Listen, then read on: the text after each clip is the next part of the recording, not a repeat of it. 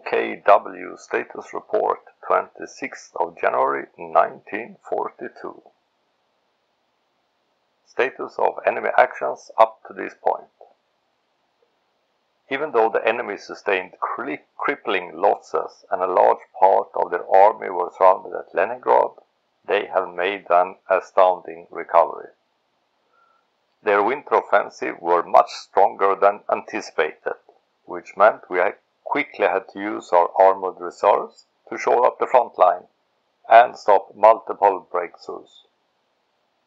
Our infantry divisions were not at all prepared for the winter, and their combat efficiency is low to poor. We have been committed to hold the line running from Tula in the north to Stalino in the south to protect our current supply line. We are taking crippling losses, but so far we have denied the enemy any breakthrough. 4th Army in Army Group Center and 6th Army of Army Group South is struggling to hold their position. 11th Army around Stalino is slowly being pushed back, but they are still maintaining a cohesive front. Army Group North and 9th Army, 3rd Army Panzer Group is holding okay around Moscow and north of Moscow. Supply line. Our great success in the summer campaign caught us a bit off guard, and the supply line had not reached the front in many places when the winter set in. A decision was made to anchor the supply line north from Tula down south to Stalino, as it was assumed that those cities would not be threatened during the expected Soviet winter offensive. However, the Soviet army made a remarkable recovery and they hit us hard, forcing us to defend the supply line at all costs. If a combination of Soviet attacks would take Tula and or Stalino, or one of the cities would be lost to an offensive and partisans would cut the other link, the 2nd Army, 2nd Panzer Group, 6th Army, part of 1st Panzer Group and the Italian Army would in effect be cut off from supplies, and we would not have the strength to reopen that supply line. That would force us to repair the railways around Stalino and or Tula, which should take a minimum of 2 to 3 weeks, but more likely 4 to 5 weeks. It was a bad decision to run the supply line so relatively close to the front, but now we have no option but to hold the supply line until it can be reinforced, or in other words, we have to hold Tula and Stalino at all costs.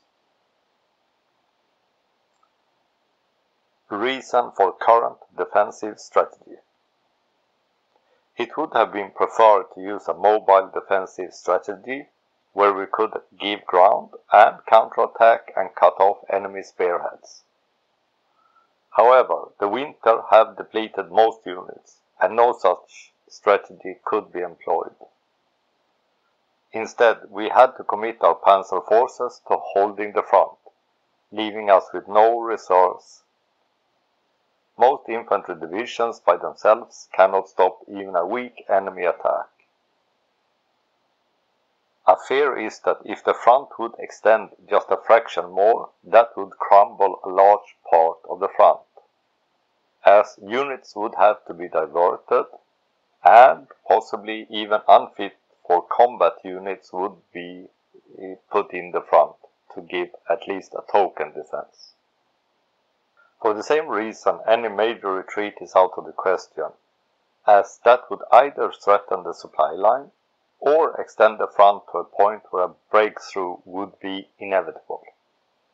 Right now, even though the losses are staggering, we can rotate some units and do a slow fighting withdrawal. In the north, we mostly hold, but 4th Army are struggling to hold this position, but it has some space to trade if needed. Not much, but some. In Army Group South, 6th Army is also struggling to hold, but it has more space to give, and it is doing a slow fighting retreat.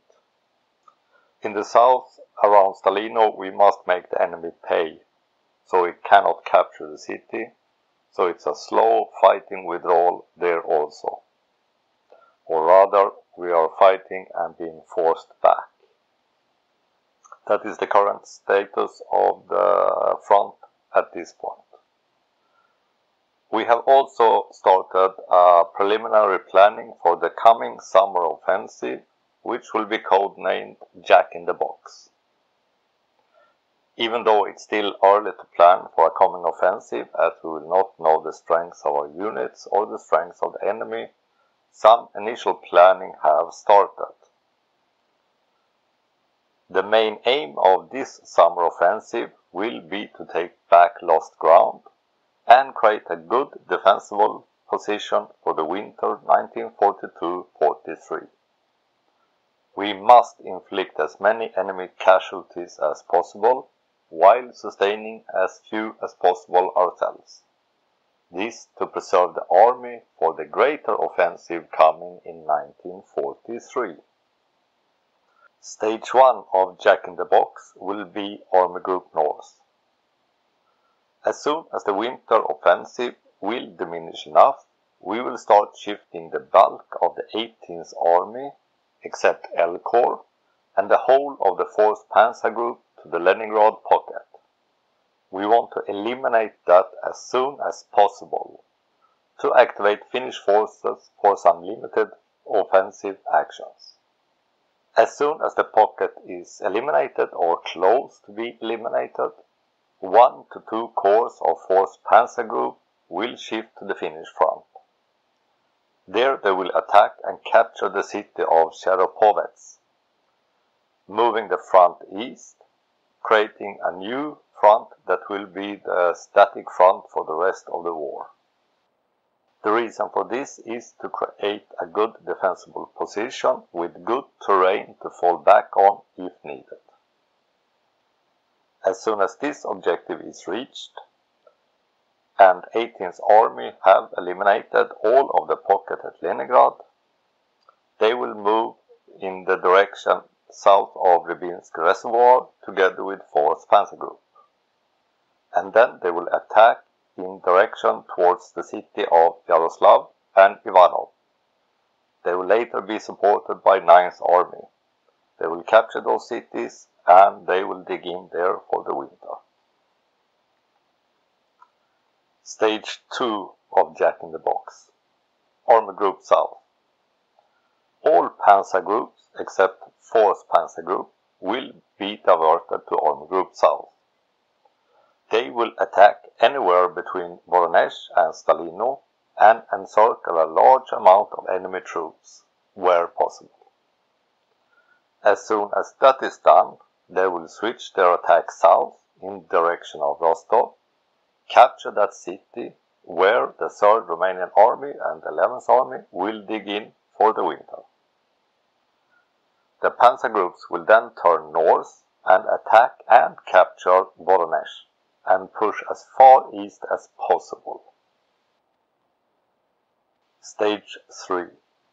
As soon as Stage 2 and 3 have been concluded, 4th Panzer Group will attack south, supported by 18th Army, 16th Army and 9th Army.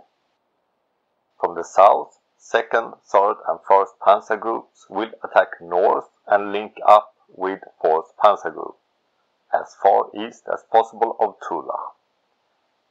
They will encircle as many enemy units as possible, create a short defensible front and dig in for the winter. Conclusion.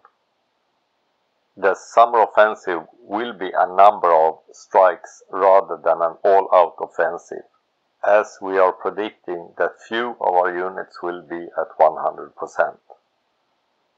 Currently we estimate rather a 2/3 strength for most units. We need to create space that we can use during the winter 1942-43 for a more mobile winter defense, with a large enough reserve force to do strong counterattacks when possible. So, a short front that can be relatively easily defended, will supply the reserves we need for our mobile defense. However, we cannot sustain heavy casualties in this summer offensive, so we have to cut down our casualties while inflicting as many casualties as possible on the enemy. Priority is to push the enemy as far east as possible. This will be the Operation Jack in the Box. Here ends the OKW Status Report, 26th of January 1942.